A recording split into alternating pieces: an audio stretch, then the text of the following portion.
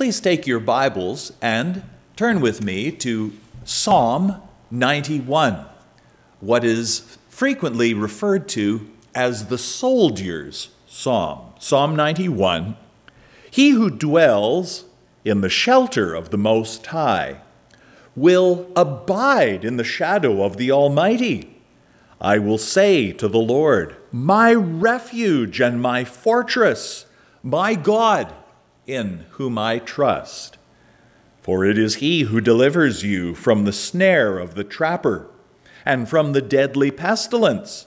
He will cover you with his pinions, and under his wings you may seek refuge. His faithfulness is a shield and bulwark.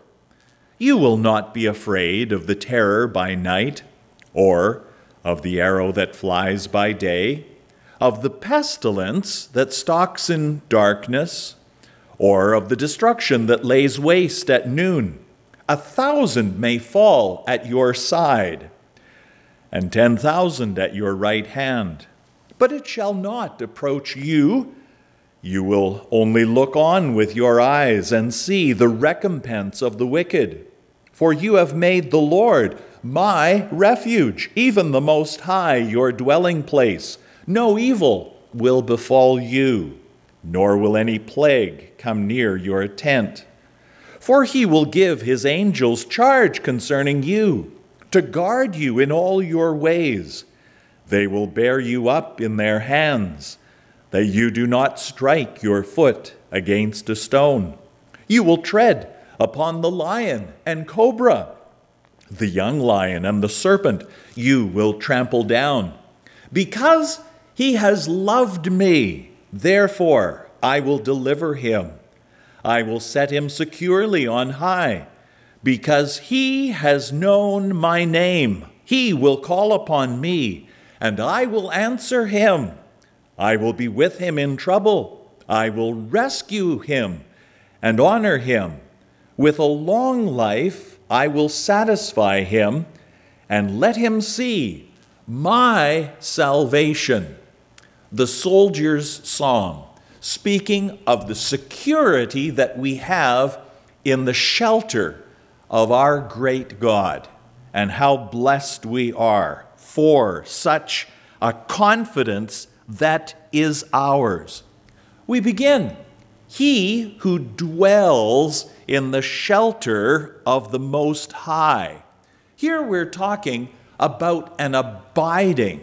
Jesus spoke in John's Gospel of us abiding in the vine, that there needed to be that continuous attachment. It is not that the branches could go for day trips, or that they could just check in on a holy day, for instance, the Sabbath, or as we worship on Sundays, that there could be a periodic dipping into religious or spiritual holy things, and then they could go on their way to check out what other options and what other fun there is had in the world. Here, Psalm 91, it all flows out of this abiding, out of this dwelling then in the shelter of the Most High.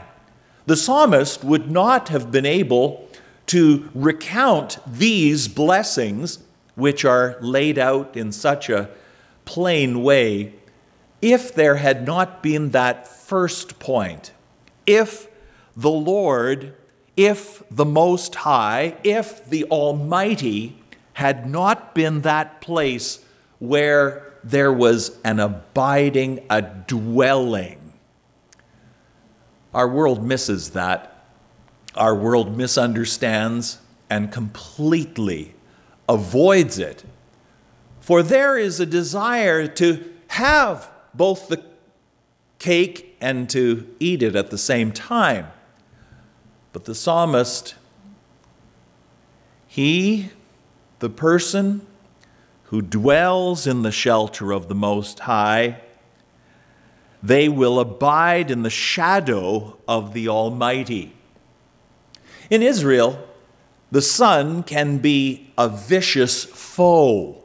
And for those who have dwelt in the wilderness or in a desert, in a parched land, a place of shade, a shadow is a precious thing. Here the psalmist says that that shadow of the Almighty will be such a blessing. The second verse says, I will say to the Lord. There is a communication that's taking place. There is a prayer that is offered up. There is a privilege. In the Garden of Eden, Adam and Eve, they communed with God. And what a wonderful thing that God would come down in the evening, in the cool of the day, to walk with Adam and Eve. And what a tragedy when that time that God came down to walk with them once again, and he found that all was broken because of sin. But in the tabernacle in the wilderness that was erected through the exodus of the Jews, there was once again a communion which was taking place, but yet there were barriers. The Jewish women could come so far and no farther, the Jewish men a little farther in, and succession it went, the Levites closer and the sons of Aaron, the priests, farther in yet. The high priest into the Holy of Holies only once a year. And yet the psalmist, there is an intimacy which cuts across all of that. He prays to the Lord, and there is a confidence that that prayer has been and is heard. I will say to the Lord, not passing it through the priest, but he says, I will say to the Lord, my refuge and my fortress. There is a personal aspect here. He claims this as his own. God is the one who is his defender. He is his protector, my refuge, the place where I am safe. And he says, my God, not just my fortress and my refuge, but my God, in whom I trust. A word of confident, personal testimony. Not the God of my parents or my grandparents, not the confidence or the trust of someone else, the pastor or the church elders or some super saint from long ago. The psalmist drills down here and says, my God, and the one in whom I am trusting. It is he who delivers you from the snare of the trapper and from the deadly pestilence. It's the person who hasn't lived very long that doesn't know there are dangers in this world, all kinds of dangers. The psalmist knew perfectly well of these things, but he says, even though there are traps, even though there are things that would stalk in darkness, such as pestilence, yet, verse 4, he will cover you with his pinions and under his wings, as we sang, under his wings. Under his wings you may seek the refuge that you need. His faithfulness is a shield and bulwark. He is not capricious. He is not flighty. His faithfulness remains even through our unfaithfulness. The faithfulness of God is unsurpassed. Verse 5, you will not be afraid of the terror by night. Once again, calling this the soldier's psalm. Very often the night is the time of the greatest terror, though the enemy might try to gain advantage through the cover of darkness. The Lord, he is the one who is there to strengthen his people, that they not be terrorized, that they not be made afraid by the night and the cover of darkness. You will not be afraid of the terror by night, or of the arrow that flies by day, that dart which is sent directly in your direction. The psalmist says you're not going to be afraid of that. The pestilence that stalks in darkness, or of the destruction that lays waste in the middle of the day, right at noontime. And though you might think with the light of day you could see things coming, yet it just isn't so. The Lord says, I'm going to protect you from all of those things to which you are so vulnerable. Verse 7, 1,000 may fall at your side, and 10,000 at your right hand, but it shall not approach you. You will only look on with your eyes. You will simply be a spectator to what is going on round about you. It will not be that which touches you. You will only look on with your eyes and see what the recompense, what the wages is of those who do evil, the recompense of the wicked. And the reason for all of these things comes in verse 9. You have made the Lord my refuge, even the Most High your dwelling place. Coming back to verse 1 and tying this midpoint and the first verse together. You have made the Lord my refuge, even the Most High your dwelling. Your dwelling. What is your dwelling, spiritually speaking? What is your spiritual address? Is it under the shelter of the Most High? Are you dwelling there?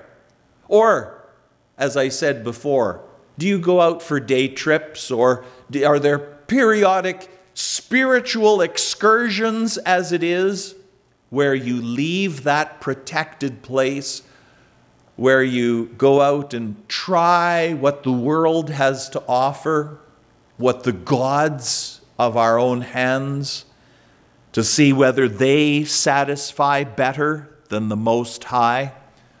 What a foolish thing. What a ridiculous and foolish thing that is. Verse 10, no evil will befall you, nor will any plague come near your tent. He will give his angels charge concerning you.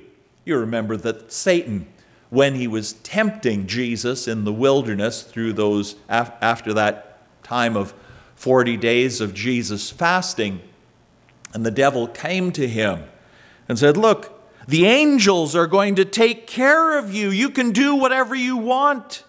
Misapplying this psalm. But God will give his angels charge concerning you. In Hebrews chapter 1, we read that angels are God's ministering spirits sent out for our blessing, sent out as heaven's emissaries. To guard you in all your ways, they will bear you up in their hands, that you do not strike your foot against a stone. You will tread upon the lion and cobra, the young lion, and the serpent you will trample down. They will be underfoot. And here in the last 3 verses, because he has loved me. Here, the psalmist is writing not as someone who has been conscripted into God's army or conscripted into God's service. Here is a love slave. In the law of Moses, there were instructions given as to those who would come indebtedness, for some reason, into slavery or into service.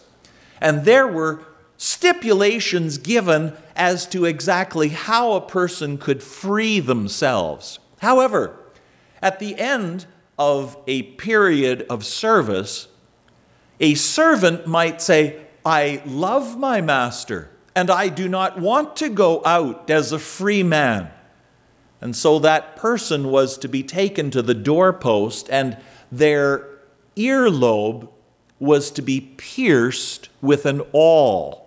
And they were no longer to have the liberty of going out as a free individual, but they were to serve for all of their days. But they were not there against their will. They were there because they loved their master. In a similar way, the Lord would call us to be love slaves to Him. Not that we come to Him with our arm twisted up around our back and say, oh, I don't want to go, but I don't have any other choice. But the Lord would show His love to us, that He would beckon us, that He would reach out to us, and that we would come to Him willingly and gladly for all that He has done for us. We read that God so loved the world that He gave His only begotten Son, that whoever believeth in Him should not perish, but have everlasting life. And we read that because of this love, that it's only right that we love Him in return. It's not that we started the love relationship. We love Him because He first loved us. That is the most startling thing of God's grace. Is not that we, in the desperation of our need, cried out to Him and said, Lord, would you do something about our aching need? But that when we were spitting and when we were mocking Him, He was reaching out to us in love. Not when we were beautiful did He love us, but when we were sinful and marred, when we were hideous in our sins. Yet the love of God reached out, reached down to us in our point of need. When we would say, Lord, stay away from me, I'm holier than you. He, knowing better, was the one who reached down in love for us. Here the psalmist, in a similar way, says in verse 14, because He has loved me, therefore I will deliver him. God is looking down upon each and every one who is seeking His shelter and seeking to abide there. God says, not because they are constrained to serve me, but because they come with glad hearts, because they come with love for me, because this one has loved me, therefore I will deliver him. I will set him securely on high. Once again, person who is constrained, who is forced against their will to serve the Lord, they'll be looking for any opportunity to bolt out the door and for them to take those spiritual excursions to go out from under the shelter of the Most High. But the person who has said, I've seen all that I care to see of this world, I have tasted of its joys, and I have found them to be nothing but bitterness. I have experienced the best that this world has to offer, and it has left me hungry. It has left me unsatisfied. And they come to the Lord and they say, Lord, all of my joy, all of my hope, all of my delight is in you. That person is not looking for those excursions or those side trips or those times when they might bolt out the door, at least for a little bit, at least for a little taste of what the world has to offer. But they come and they say, Lord, all my delight, all my joy, all of my treasure is in you. My love is for you and for you alone. Well, God looks down and he says, because he has loved me, therefore will I deliver him. I will set such a one securely on high because he has known my name. Repeatedly through the Old Testament, we have the words, I am the Lord. I've repeatedly said to you that that comes as a starting point out of Moses' interaction with Pharaoh in the court of Egypt, when Pharaoh said, and who is the Lord? Moses and Aaron had gone in before Pharaoh and said, Pharaoh, the Lord says, let my people go, that they might serve me. Pharaoh, he esteemed himself as a higher authority than this God of these slaves. And so he said, you've got to be kidding. I am not going to let the people go. I am a greater authority. I am on a higher level. Who is the Lord? Through 10 plagues, Pharaoh would learn exactly who the Lord was. Those 10 plagues, they were addressed and sent as a target especially towards the gods of Egypt. And each of the gods of Egypt, they were knocked on their rear end. They were knocked to the ground. Who is the Lord? God says, I am the Lord. That is my name. Here the psalmist in verse 14 says, I will set him securely on high because he has known my name. He knows who I am. He knows my power. He knows my authority. He knows what I can do, that I am able to reward and I am also able to withhold reward. I am the one who bested the gods of Egypt, though they were considered so mighty and so powerful. Yet I was demonstrated in perfect clarity to be supreme over them all. I will set him securely on high because he has known who I really am, and he has honored me. He has come by faith, we might say. He will call upon me, verse 15, and I will answer him. What a privilege to know that when we call upon the Lord, that we will have both a hearing and an answer. It may not be exactly the answer that we wish for or that we have petitioned for, but we are ever and always confident that it is the answer of God's gracious hand, that he is working all things for our good. He will call upon me and I will answer him.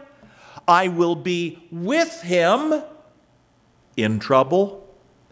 I will rescue him and honor him.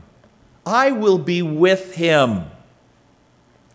We go to Isaiah's prophecy to hear of the promise of Emmanuel, that God with us would be the name of Jesus when he would come to be born in Bethlehem, and when he would dwell in Nazareth, and then for those 3 years with his disciples. God with us, God Emmanuel. But here in the psalm, it says, I will be Emmanuel to him in trouble. I'll be right there. I will rescue him and honor him.